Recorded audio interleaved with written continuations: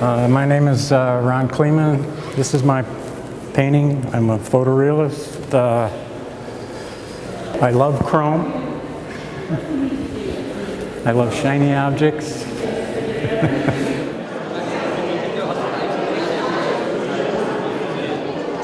Picturing America is an exhibition that deals with the early years of a movement that was known variously as photorealism, hyperrealism, new realism. A lot of different terms were used, but in principle, artists in the late 1960s in the United States, some of them Europeans working in the United States, began taking a real photograph as the point of departure for their paintings.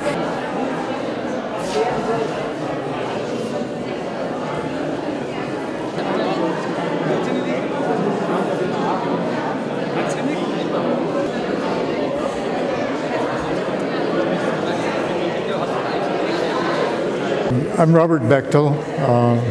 This painting is called Foster's Frieze Escalon.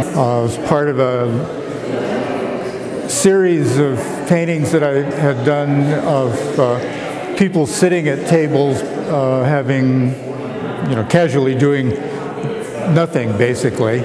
So as part of the structure, I decided to explore three major themes. One was on the city, reflections on the city, because many artists explored what happens when you have a reflective surface like a window or a telephone booth, and also all the imagery, this kind of barrage of imagery.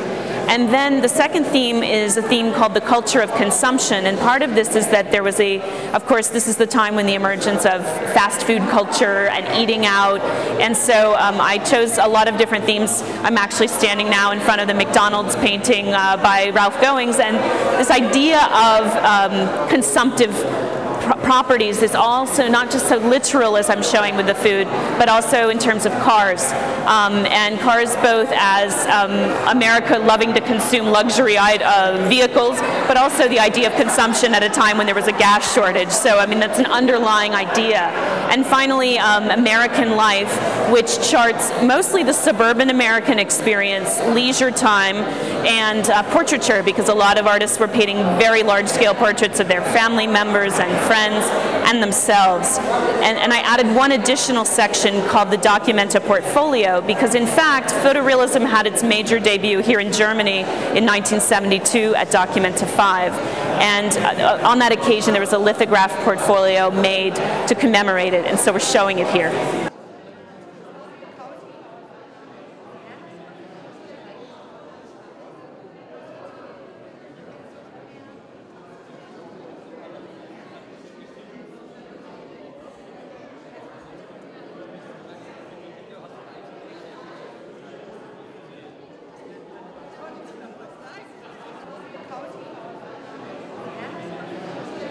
In Western painting, it's a tradition that goes way back. Certainly, I mean, there's everyday stuff, even, like in the Roman floor mosaics, in Pompeii, where they did bits of food, that sort of look like it's been spilled on the floor, but it's all part of the picture. And, in terms of modern painting, it, really goes back to the Dutch pictures of the 17th century. So it's not that I'm thinking about those, when I'm painting, but I sort of see that as part of the continuum that I'm working in.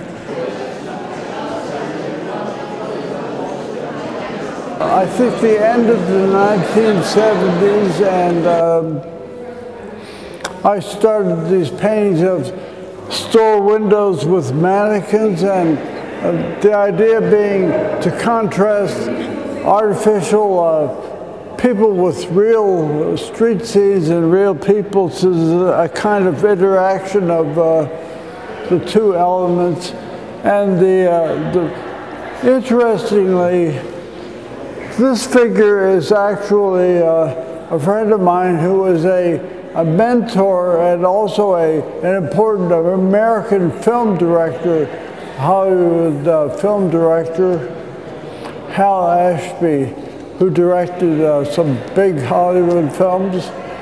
This is Hal Ashby? That's Hal Ashby, yeah.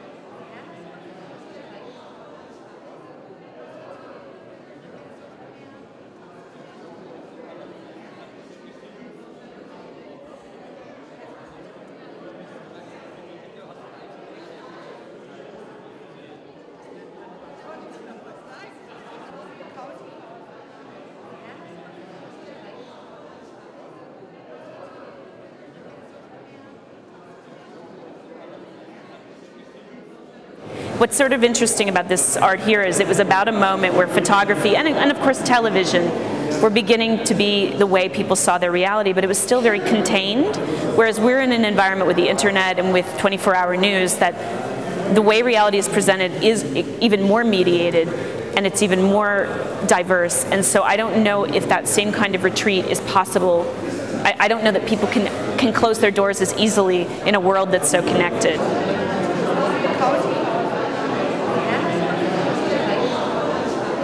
Are those all from sunglasses? Yes. So I'm sort of there in absentia. I guess that's implied. Do you still have the sunglasses? No. I'm afraid they're cheap plastic sunglasses that disappeared many years ago. But the painting survives. Yeah, but the painting survives, yes. That's one of the nice things about painting. We sold most of the painting on the secondary market. We sold I haven't seen this painting in 30 years, you know. What happened? What happened? Time passed.